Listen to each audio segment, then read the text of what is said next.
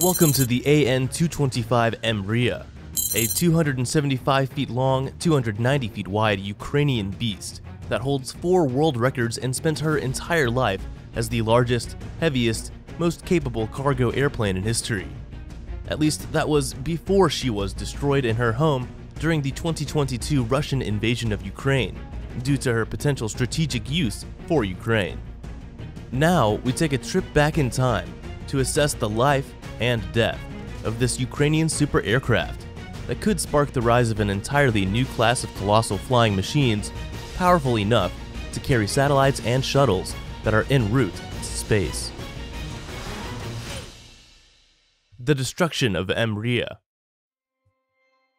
Mriya's flight to her home at the Antonov Airport in Kostomel on February 5, 2022 would prove to be her last flight, as just 3 weeks after it, Russia would launch its invasion of Ukraine with over 100,000 Russian troops crossing the border to mark the beginning of the greatest European upset since the start of World War II. And Russia had one target in mind from early on: to take over Kyiv, the capital city of Ukraine. To accomplish this, there was the need for a small Russian base in Ukraine that was within a convenient distance from Kyiv, a location with enough land area to contain all Russian equipment, including tanks and jets, that would be moving into Ukraine. The Antonov Airport in Kostomel, where Mriya was based, fit the profile perfectly. And so on the morning of February 24th, Russian transport and attack helicopters arrived at the airport in their attempt to capture it. They were, however, met with fierce resistance of Ukrainian troops that preferred the airport remained under Ukrainian control, and so the Battle of Antonov Airport began, one that would result in infrastructural damages and impact craters that can be seen from space. After an entire day of exchanging fire and exchanging the control of the airport, the Ukrainians came out on top with a victory that rippled a wave of positive morale across Ukraine. But it quickly became a bittersweet victory, as once the smoke settled, it didn't take an expert's call to realize that the Mriya had been shattered back into pre-assembly stages with an airstrike. And by February 26th, the doctor called it. Reports were released to confirm that the world's largest plane had indeed been destroyed on the same land that fostered its development. The development of the Mriya. Mriya was built by Antonov serial production plant in Soviet Ukraine in the 1980s to help the Soviet space program overcome an obstacle they were facing in the 80s. Their machines, particularly the Burn-class orbiters and the Energia rockets boosters, were simply too big and impossible to transport from where they were manufactured to where they would be launched. Still, they had to be launched and therefore had to be transported to the Baikonur Cosmodrome in modern-day Kazakhstan, thousands of miles away from the nearest seaport, meaning the sea wasn't an option. And after considering oversized highways and scaled-up railroads, the Soviet leaders realized that they weren't in a movie, and the most realistic way to transport this huge hardware and others that may be developed in the future in whatever factory across the Soviet Union was via air transport. And as there was no existing plane in the world that could transport such huge cargo, Soviet Ukraine got to work on developing one, and so the concept of an An-225 was born. And as the name implies, the An-225 could carry up to 225 tons of cargo, more than twice the weight of a fully loaded Burn orbiter that was proving too much of a pain to transport. Quickly, the An-225 reignited the Soviet dream of space domination, earning the plane the name Mriya, which is a Ukrainian word for dream, making it the first Soviet aircraft to bear a Ukrainian name. Mriya took its first flight in 1988, boasting a maximum takeoff weight of 1.4 million pounds, 166% heavier than the US's closest competition, the Lockheed Martin C-5 Galaxy, which has a maximum takeoff weight of around 840,000 pounds. The Mriya is powered by 6 Progress D-18 turbofans and has a wingspan of 290 feet, far more than that of any aircraft before it. The plane also carries more fuel than 10 Boeing 737s put together, giving it a range of 9,600 miles, over 1,000 miles farther than the diameter of the Earth, ultimately cementing the plane's stance as a truly intercontinental aircraft.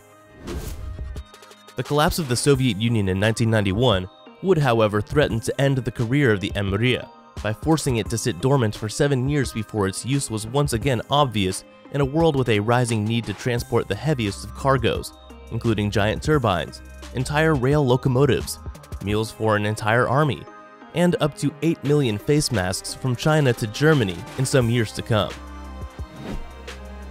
Yes, by the 2000s, the need for a plane with such monstrous capacity was undebatable, and so the An Mriya wasn't only revived and reassembled to contain the parts that had been cannibalized from it during its dormant years, but there was also talks to complete the An Mriya's twin, known simply as the An Mriya 2, which had been sitting in an Antonov plant outside of Kiev for more than 30 years, with occasional signs of developmental work happening on it. Like the An Mriya, this second plane, which is 60 to 70% finished, would have anhedral wings and flight control surfaces controlled via fly-by-wire and triple redundant hydraulics. It is also designed to have an increased capacity landing gear, with 32 wheels, with some of them being steerable, to enable the aircraft to turn within a 200-feet runway before and after being loaded through its kneeling nose gear that allows up to 250 tons of cargo to be more easily moved between the planes and warehouses. And to ensure that the An Mriya class planes can handle the cargo they're loaded with, their empennage or tail is changed from a single vertical stabilizer, as seen on regular planes, to a twin tail, oversized, swept-back horizontal stabilizer. This way, heavy external loads would not be able to disturb the airflow around the tail, which is an edge that the An Mriya has over its American weight classmates. They are not designed to handle external payloads. However, being military aircraft, they do have the edge of tactical airlifting support and short-field operation over the An Mriya, which is more of a cargo plane than anything else. The An Mriya 2 could be different in this regard, though as its unfinished status allows for new features and capabilities to be installed into it if the $300 million of funding that was requested by Antonov's CEO in 2011 is finally achieved.